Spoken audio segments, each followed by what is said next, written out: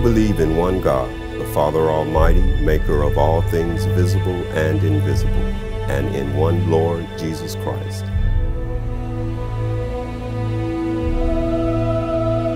He was pretty steady, firm in what he believed, and he would not compromise. Jesus Christ is 100% human, 100% divine, and that's the biblical definition of who Jesus Christ is. Sort of the whole debate about Nicaea is, where is Christ located? Is he located on the side of the line where God is, or where the creatures are? For Arius, Jesus is located under the line with the rest of us.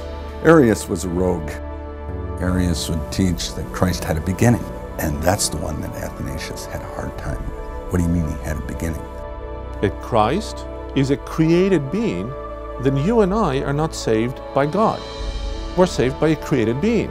Athanasius is going to say no. There wasn't a when, he was not. He's always been self-existent, eternal.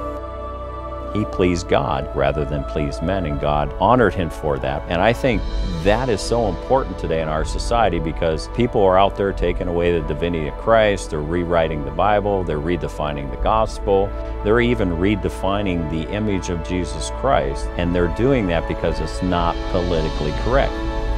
In that time, when you're cut off from the people of God, you're cut off from God. God needs to intervene in human history.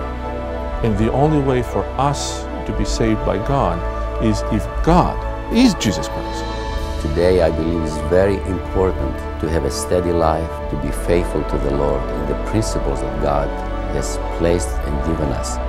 And Paul says, stand on the truth, press toward the goal, hold on to that which is truth. And that's what we have to hold on to today.